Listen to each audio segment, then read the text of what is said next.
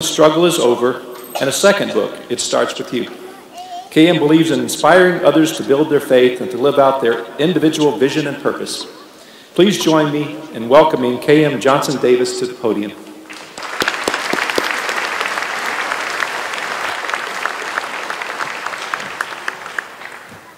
Thank you, President Thurman. Good morning, trustees, faculty, parents, friends, supporters, and most importantly, the graduating class of 2017. Feel free. Go ahead. Sound excited. This is your day. It's an honor to have been chosen for such a remarkable moment in your lives. For many of you, today marks the commencement of the manifestation of every idea, dream, goal, or vision that you've had thus far. While this is not the first speech I've ever given, I kind of do this for a living, the task of giving you advice as you close this chapter of your life and propel into your new beginning has been, if anything, to say the least, daunting. I have actually been thinking about what should I say to you for the past 5 months. What profound advice could I give to you that would change your lives forever?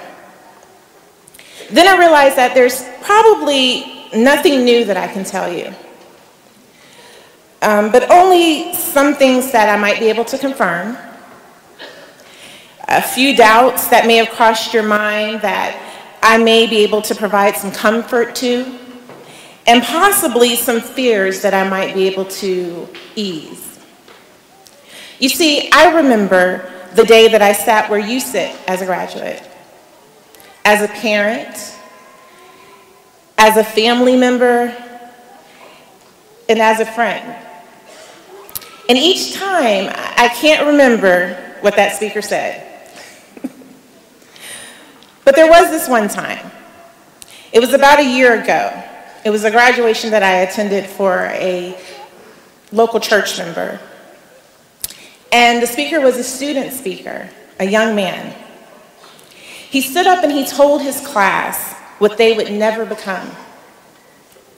He told them that they may never drive expensive cars, that they may never become millionaires, and that they may never be business owners.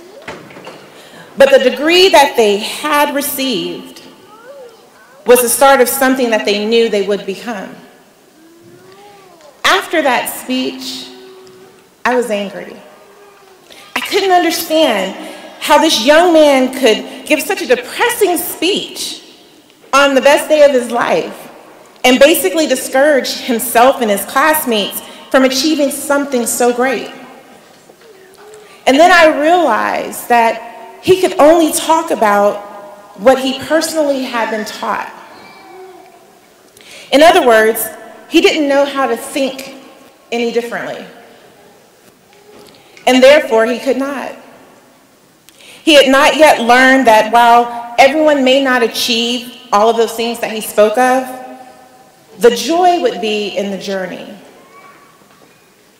It isn't always about the destination, but the path that you took to get there. One of the reasons I accepted the invitation to speak today was because the University of the Southwest is Christ-centered. It's a community that's dedicated to developing men and women to a lifetime of servant leadership. I believe that as a Christian, it is important to understand and embrace serving. And in doing so, a world of opportunity is opened up to us.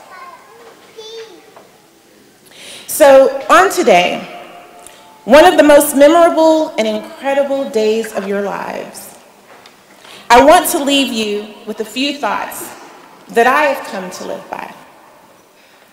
Thoughts that have kept me focused, thoughts that have kept me motivated along this journey, thoughts that I believe helped me to grow into the woman that I am today.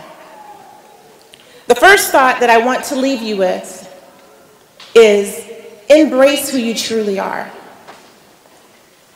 It wasn't until I began to accept the things about myself and my life that were imperfect that I finally was able to step into the fullness of who I was created to be. With television, movies, magazines, social media, and reality TV, sometimes it's hard to know if you're doing things because you want to do them, because you love them, or if it's because society has told you to love them. I believe it is important to not only have goals and plans for the future, but it is most important to know and understand the person who is set out to accomplish those goals and plans. Know yourself and trust your knowing. When you look for a job, knowing who you are will make that search much easier. It will turn work and a job into a career and a passion. Sometimes we do what we are good at, and then we find ourselves dying inside. Don't just do what you're good at. Do what you were created for. The second thought I'd like to share with you is, live the life you've been given. We all have a vision, a dream, or image in our mind of how we see our future selves. Live that life. That is the life that you've been given. I believe that God places these thoughts in our minds as glimpses of our potential. As you work toward it, the journey itself will prove that the process was meaningful. It doesn't matter how silly it may seem either. Sometimes those silly thoughts, they turn into the next best-selling book, the #1 box office hit, or something no one would find interesting, I don't know, say an iPhone or Xbox. I mean, who would want one of those? I'm not saying that you are the creator of those next things, but I'm also not telling you that you're not. What I'm saying to you is when you leave here today, I hope that you will leave ready to explore the possibilities, which is the third thought I wanted to share with you today. Some of you will leave today and continue to do what you've always done. And there are those of you who will seize this opportunity for something new until it fizzles out.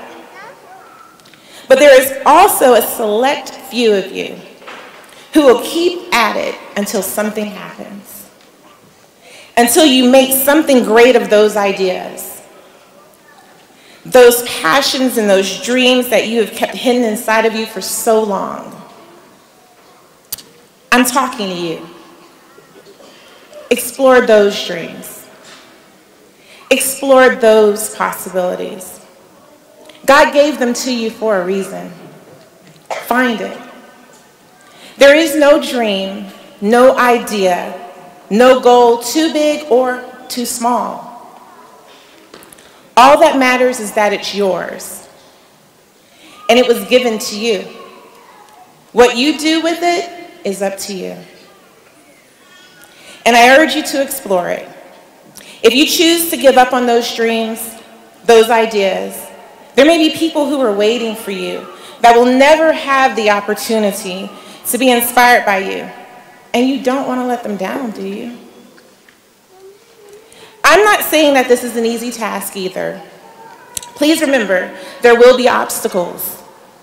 There will be trials. And there will even be times when you will want to curl up in a ball and do nothing. Don't. Don't let the world dictate your comings and your goings. Don't give in to the urge to be mediocre. Don't allow the negative thoughts that enter your mind defeat you.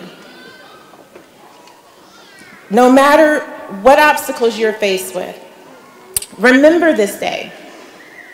This is the day, like David, you slay a giant that some may have thought you were incapable of, and others may have only dreamt of.